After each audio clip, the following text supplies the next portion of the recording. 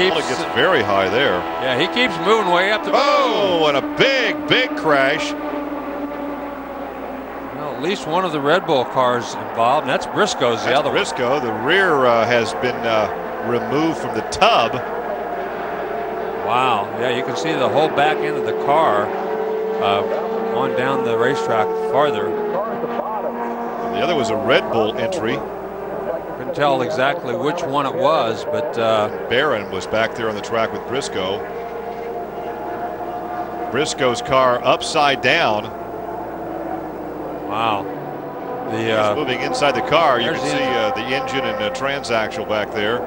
These cars are actually made in two different parts. The engine's attached to the tub. The tub is a completely separate entity. And you can see that the whole differential and engine has come completely off of that car with the impact.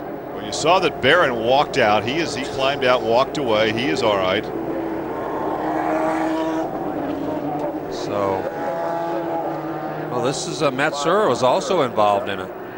So there's Matsuura back there, also involved in that accident.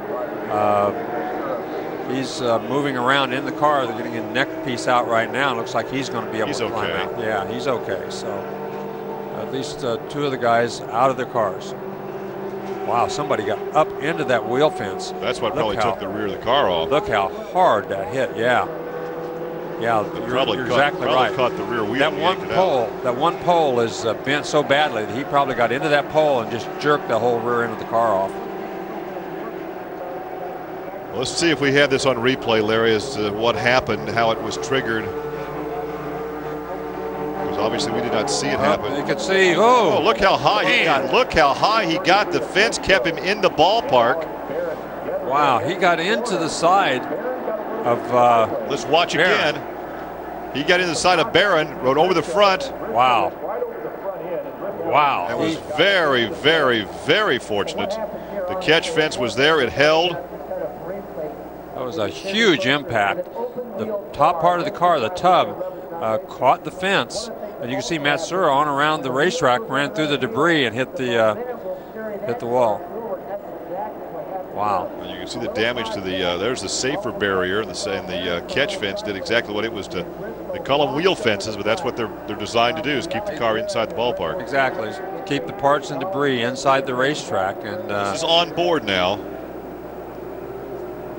This is from Dixon's car. This is from Scott Dixon's car. There you can see the contact. He was clear up on the race. Whew, that thing was standing on the tail of the car. He almost got collected right there. Boy. See the moisture kicked up on the camera lens, and he was almost collected by his teammate. Luckily, everybody missed him, though.